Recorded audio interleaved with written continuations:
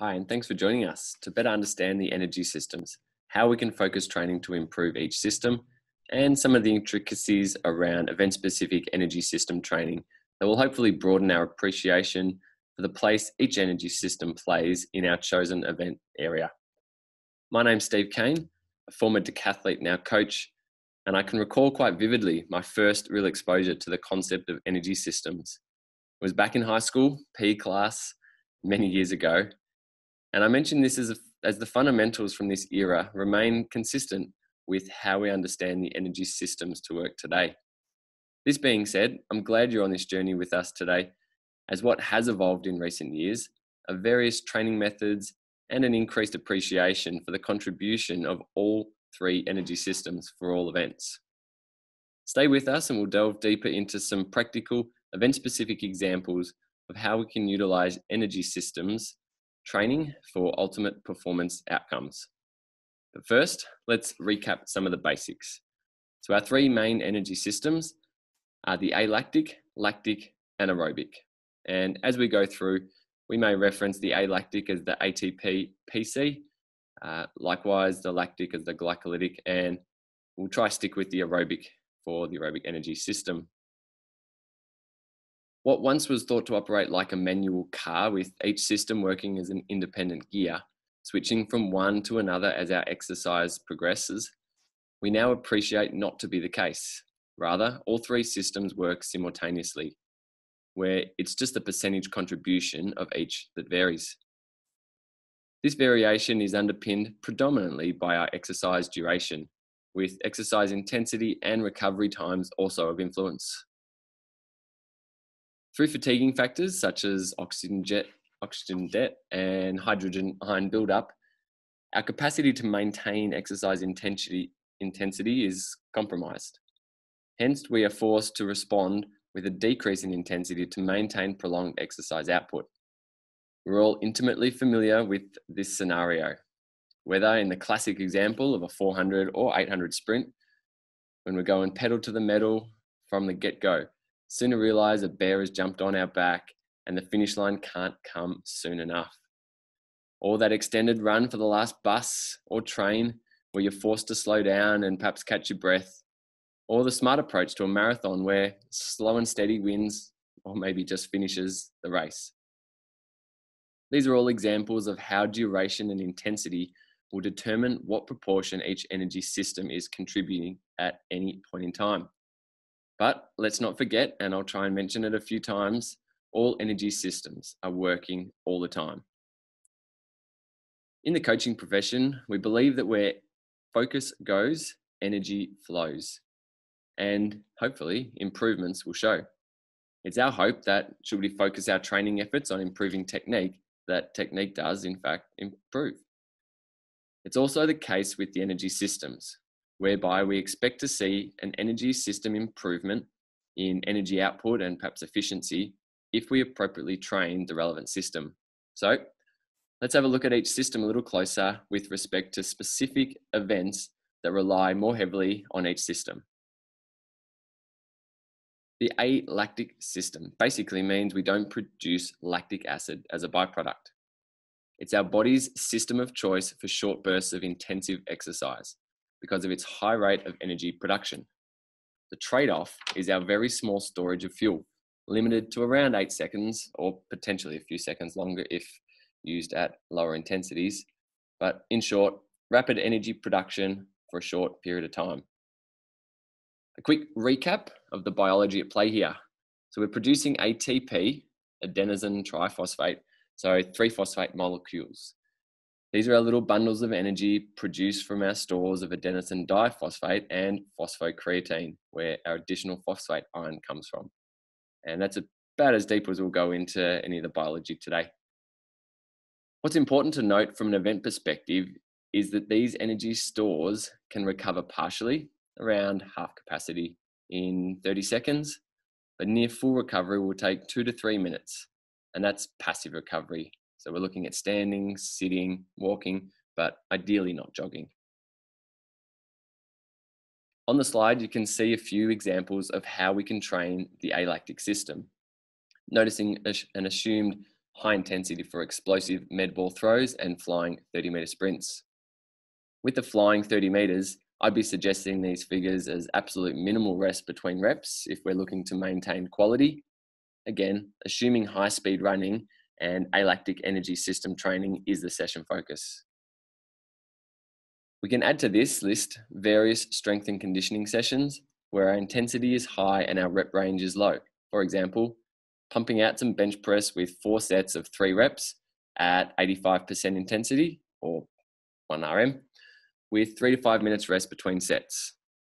So full recovery period and intensive effort duration within the 8 to 10 second window of ADP storage. Another example of where the importance of the alactic system might be relevant is when distance runners are looking to improve their top end speed capacity. In one way, similar to team sports such as AFL, rugby, and the like, where there's often a bias, particularly of these team sports, that to consider training sessions valuable, there must be that fatigued feeling that justifies the effort, sometimes referenced as the hard slog. In a similar way, distance runners smashing out repeated sprints with active recovery. These typically repeat effort sessions that may look something like 20 reps of max intensity 30-meter sprints with, let's say, 15 seconds jog back recoveries, doesn't really align with the alactic system due to inefficient recovery periods. Hence, we wouldn't expect to see optimal improvements in the functionality of the alactic system with sessions like this. It's not to say this style of training doesn't have its own value, but it's more to point out that the context is important, and if a specific outcome is required, the programming and modalities should be designed to match. One consideration that goes hand in hand with the alactic system, considering the high intensities associated with quick, explosive efforts, is neural fatigue. A topic in itself that's not within the scope of our energy system discussions today, but one we should acknowledge in this space as it can have a detrimental effect on intensity and performance when present. This list of events indicates short duration, explosive events with a rapid production of energy required. They align well with our 8-second window of alactic energy dominance, not forgetting that all 3 energy systems work simultaneously. We could extend this list to potentially include the 400 meters, as all 400 coaches would value that 8-second energy contribution to any race. However, we'll look specifically at the 400 a little later to better understand why it's not a priority on this list. If we draw our focus to the field events in particular, there is no denying the alactic system is the most important for performance, again, due to the intensity and duration of these events. To give you some further insight, our jump events generally comprise of 4 phases: the run-up, takeoff, flight phase, and landing. The run-up is likely 5-ish seconds in length, combined with the takeoff, flight phase, and landing, all completed in around 6 seconds and often under, pending the specific event, as obviously the flight phase of the pole vault will be a little longer than that of a long jump. The throws are even shorter, with javelin the longest duration of all, with a run-up component lasting around 4 to 5 seconds for most elite throwers. Even the hammer throw, inclusive of preliminary swings, is over in about the same time, with discus and shot put a mere 1 to 2 seconds of max effort. On top of this, athletes receive a full recovery period between rounds. As we progress the duration of our exercise beyond 10 seconds, the lactic acid energy system becomes the predominant contributor of energy and remains as such for up to 60 seconds. With carbohydrates as its only fuel source, it produces more ATP than the alactic system via anaerobic glycolysis, but it comes with limitations such as its slower rate of energy production. Anaerobic being the absence of oxygen and glycolysis being the breakdown of glucose to produce ATP, anaerobic glycolysis produces lactic acid as a byproduct of its energy production and is commonly known to limit high intensity exercise duration. But more specifically, the increase in hydrogen ion concentration is what 400-meter runners know all too intimately. As far as recovery periods for the lactic or glycolytic system, partial recovery can take 8 to 10 minutes whilst full recovery, depending on circumstances, can take over 30 minutes, ideally with a light active recovery as opposed to complete rest. To put this in some event-specific context, the example we have here of 2 sets of 3 by 200 meter sprints at near maximum intensity with insufficient rest periods for full recovery is certain to elicit some serious fatigue and challenge the efficiency of the glycolytic system. The longer rest period between sets is to try and maintain the high intensity and target pace for the session, whilst challenging the system to recover efficiently. When we consider this system to be predominantly between 10 and 16, maybe 60 seconds, and lasts for up to 3 minutes of exercise, we appreciate these events have a strong reliance on glycolysis and, on another note, bring with them particularly the training required. A feeling of, well, maybe this is just me, a feeling of pain and challenge, both physical and mental. After bringing back the memories of being hunched over on the side of the track week after week, the aerobic or oxidative energy system is a breath of fresh air, which, thanks segue, is required for aerobic glycolysis. So oxygen is required. The aerobic system also utilizes the Krebs cycle and the electron transport chain to produce ATP. It produces energy slower than the 2 previous systems, but for far greater durations, being the predominant energy system for exercise longer than 60 seconds and reliant on fuel stores, which for full recovery can take 12 to 48 hours. 3 main fuel stores here are our carbohydrates, fats, and protein. So our quantity of fuel storage is much higher than other systems. Again, we have some example training sessions, though we could include an endless list of not only running, but gym and fitness workouts too, provided a prolonged duration and minimal recoveries, which in turn would assume lower exercise intensities. A big part of this system is the efficient transport of oxygen to the working muscles from the heart, the lungs, and eventually to the muscles.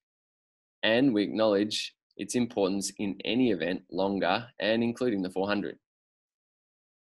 So just to recap thus far, we have been identifying what events each energy system contribute to.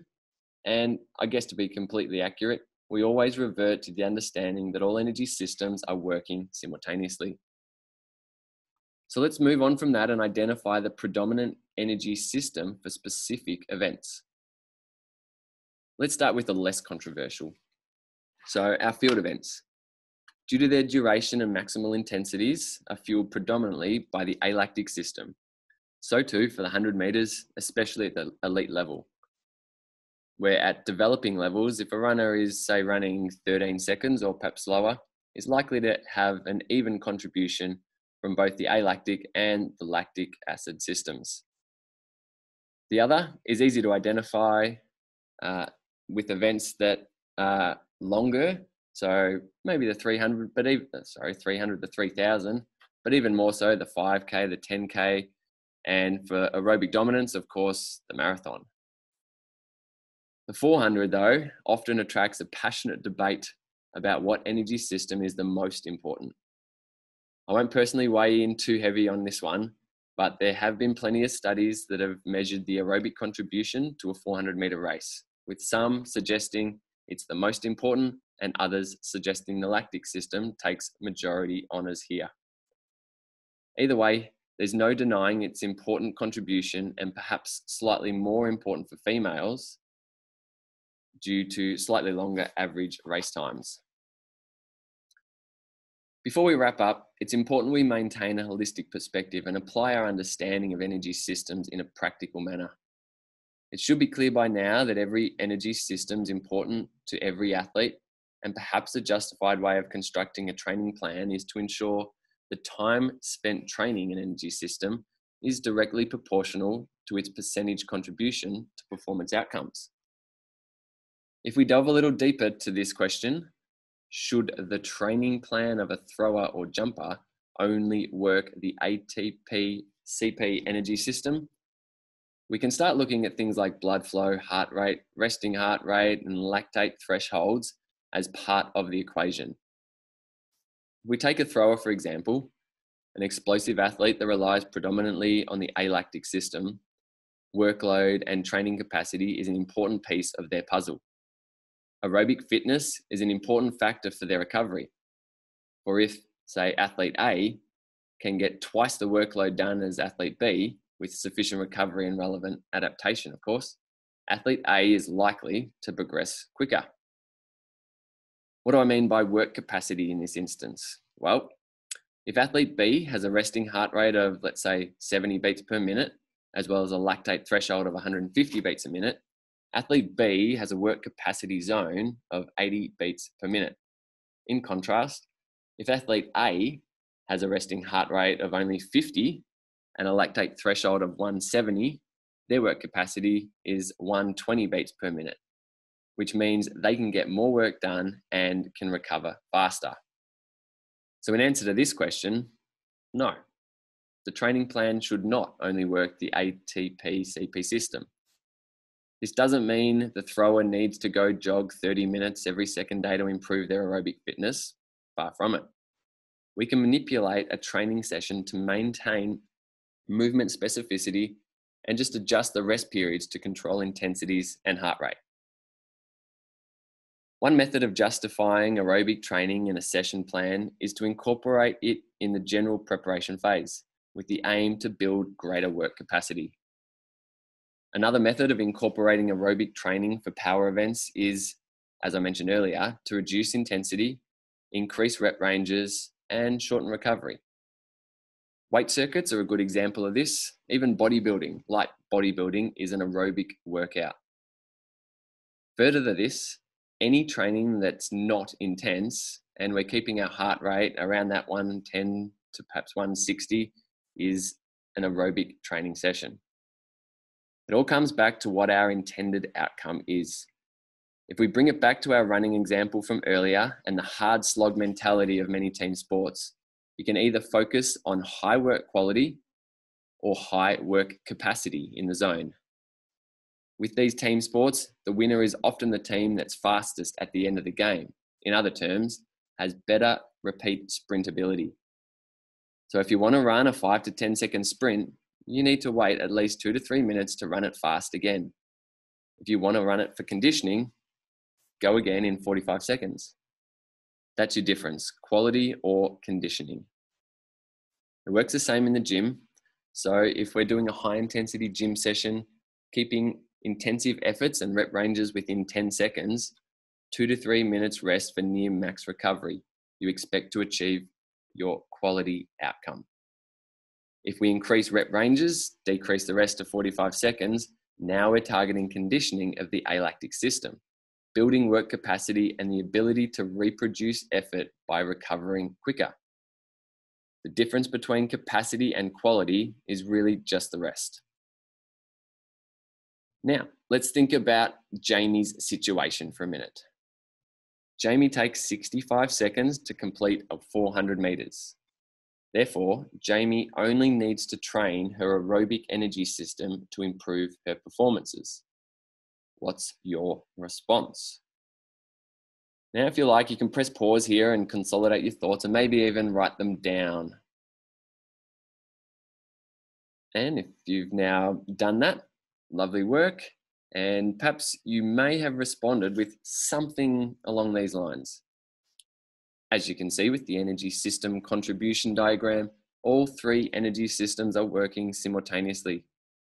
Their contributions will vary from the start to the end of the race, dominated initially by the alactic system, followed by a large contribution from the lactic acid system. These two systems are linked directly to Jamie's speed and high intensity efforts, so are vital to her ongoing capacity to improve. You may have also said that there is no doubt, due to the duration of effort, the aerobic system has a major contribution to the energy supply for a 65-second effort of running. But as it's clear that all three systems provide a valuable contribution, it makes perfect sense that we train all systems in search for performance improvements.